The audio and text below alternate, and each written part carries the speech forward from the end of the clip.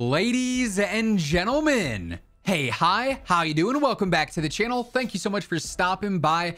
Yesterday afternoon, in the midst of the haunting going live and everything going on with Call of Duty there, we got some absolutely fantastic news for the future of Call of Duty. News that we have quite literally been waiting 13 plus years for at this point. So as we dive into it today, if you are new here, be sure to hit that subscribe button, turn on those post notifications, because every single day I got you covered with all things going on in COD, whether it's MW3, Warzone, you name it, you're gonna find it right here. And if you enjoy this video, if you're excited about the details we're talking about, be sure to hit that like button as well. It's always seriously appreciated. But yesterday, Phil Spencer had like a sit-down podcast with Xbox in which he was talking about a bunch of different things with the company in general. And several of those things relate directly to Call of Duty because, of course, earlier on this week, it became official. Xbox now owns Activision Blizzard King, or Microsoft owns Activision Blizzard King.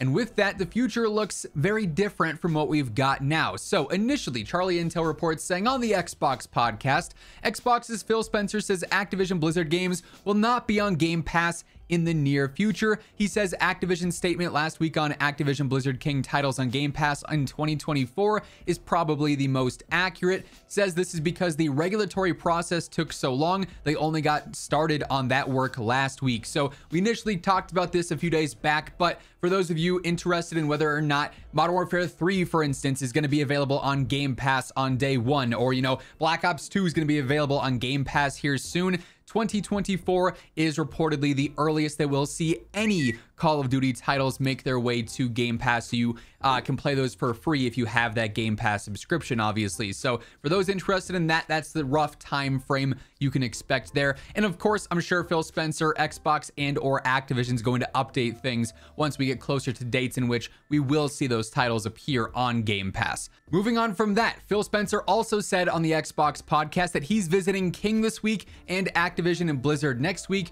Says he's going to start the process of sitting down with all the various development teams. So this would be, you know, Infinity Ward, Treyarch, Raven, so on and so forth, to understand future games and ask each team their passion and what they want to work on. This is actually a pretty big deal because, as we know right now, Call of Duty has a million support studios, right? We've got, you know, Raven technically supporting, you know, here and there. Treyarch supports for Zombies here and there. Beanox, High Moon, all these random studios, Toys for Bob.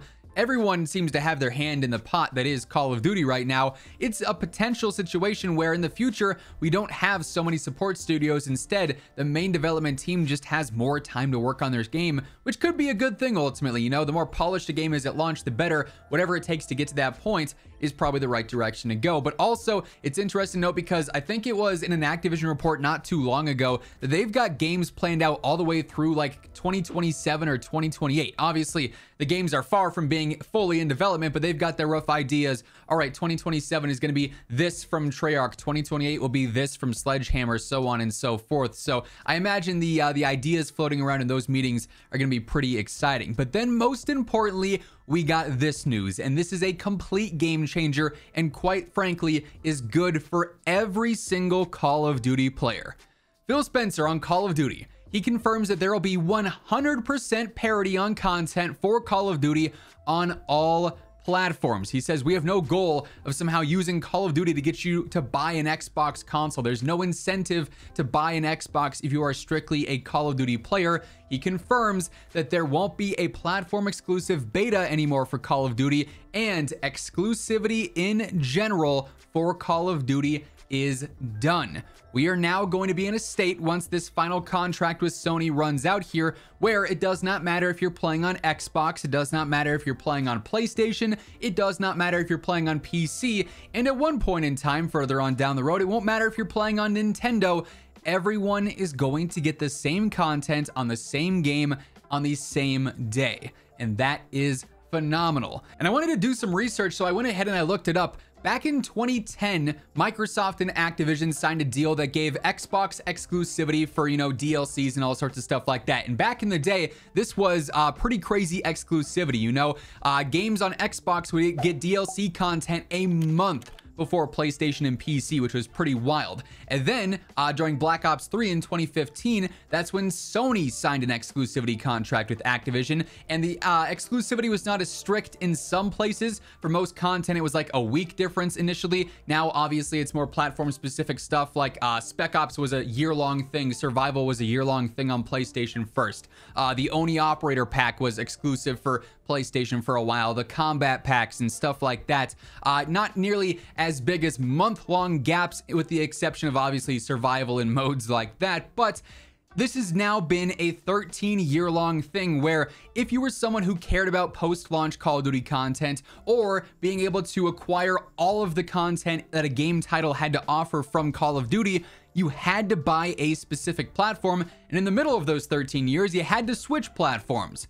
No longer. 13 years later, after this next contract runs out, like I said, we're on even grounds all across the board. Now, currently, Xbox and Microsoft do own Activision. They do own Call of Duty, but they said that when they did this purchase, they would honor any current contracts that Sony has with Activision. And right now, we're still in the midst of a contract, an exclusivity contract that the two have. And this current exclusivity contract that Sony does have for Call of Duty is set to expire in 2024. And apparently, it's set to expire before Treyarch's COD 2024 title drops, meaning it's probably going to be like an early summer or something next year. And this means that for COD 2024, we're not going to have a PlayStation exclusive weekend. It's going to be same access for everyone at the same time. Launch is not going to have any extra benefits. You're not going to get any PlayStation specific operator skins or blueprints or anything when you buy the game and you pre-order digitally wherever. It is 100% balanced on every single platform,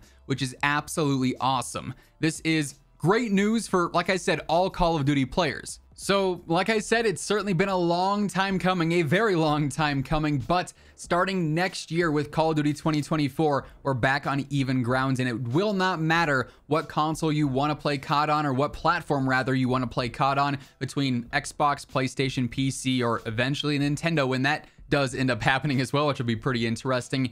Same content for everyone. So this is definitely some very exciting stuff. Hopefully this is a trend that continues long term. Obviously Sony did sign like a whole 10-year deal with Microsoft and with Xbox to say Call of Duty is guaranteed to be on PlayStation for the next decade. I imagine that early on into that contract, they're gonna be talking about extensions there, 15 years, 20 years, whatever they want it to be, right? Who knows what Call of Duty will be in 10 years time even, but overall, this is an absolute win, an absolute W for all Call of Duty fans and all Call of Duty players. So great news here today. That said, that's going to wrap things up. If you enjoyed, do me a favor, drop a like on it. It would be seriously appreciated. And if you're new here, you want to guarantee you're up to date with absolutely everything going on in COD, be sure to hit that subscribe button and turn on those post notifications. But once again, thank you so much for tuning in. And until next time, take it easy, have an awesome rest of your day, and I'll catch you later. Peace out.